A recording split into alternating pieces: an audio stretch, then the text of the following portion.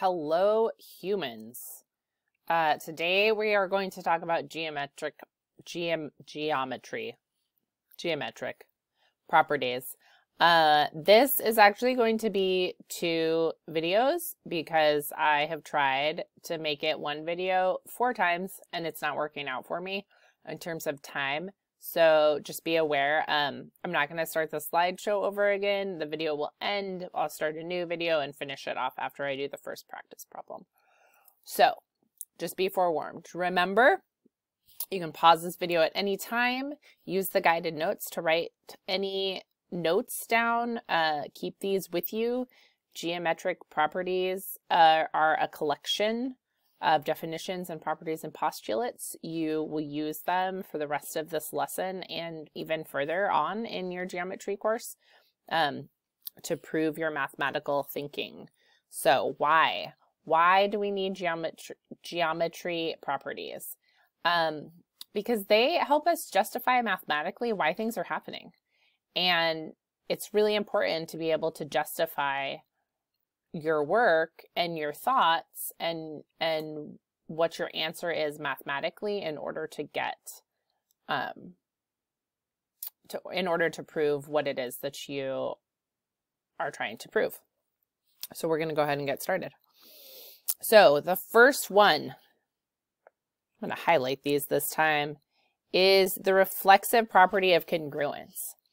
So what's the reflexive property of congruence? Honestly, it says if something is something, it is something. So segment AB is congruent to segment AB.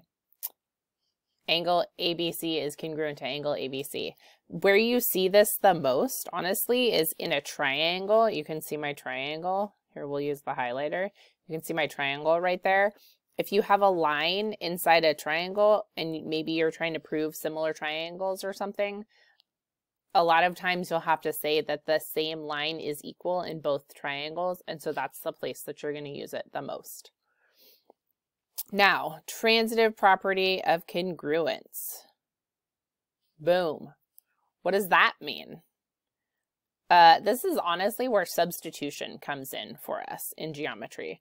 So if angle A is congruent, meaning the same size and the same shape, to angle B, and angle B is congruent to angle C, then we know that angle A is congruent to angle C. So they're interchangeable, right? You can substitute one in for the other, and you know that because they equal each other, that they equal each other. Okay? Remember, write this down. Be writing these things down.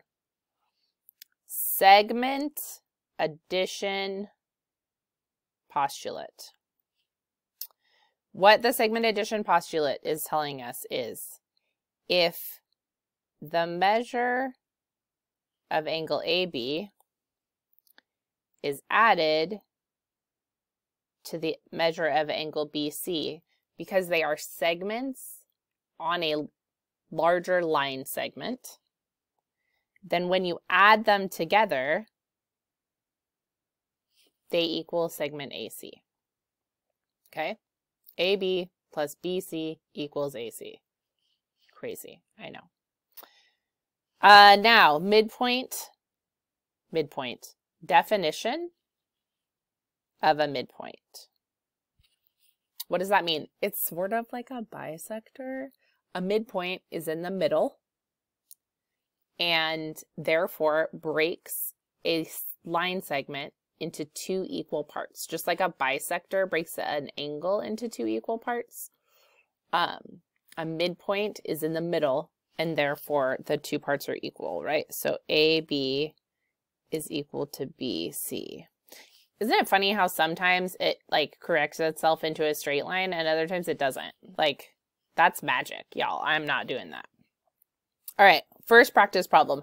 And then after this practice problem, I'm gonna cut, start over with a second video. It's much less stressful. Remember, pause, rewind, take notes, watch it again. watch it 20, don't watch it 20 times. Watch it 3 times until you like really feel like you understand, and then come and ask me questions if you don't understand. So use the segment addition postulate to find the measure of BC. Do you remember? Check your notes. Did you write it down on your guided notes? What is total space? The segment addition postulate says AB plus BC equals AC. So let's write that down. AB plus BC equals AC. So now we're going to substitute in, right? So AB equals 4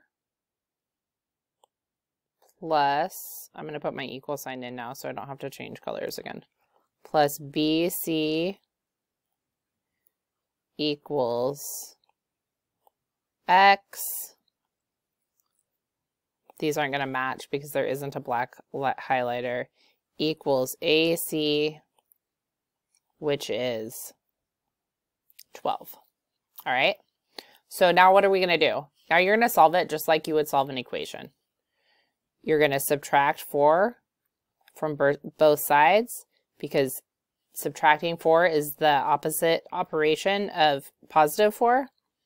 Those are going to cancel each other out, and you're going to end up with X equals 8 because 12 minus 4 is 8. Your explanation is that using the segment addition, oh my gosh, my handwriting is so bad, postulate, you can find the value of X. Do you know why? Because if I use the little box that makes it write it smaller, it moves the whole thing up and you won't be able to see it on the video. So here we are. All right, pause, go back, rewatch, write down. I'll see you in the next one.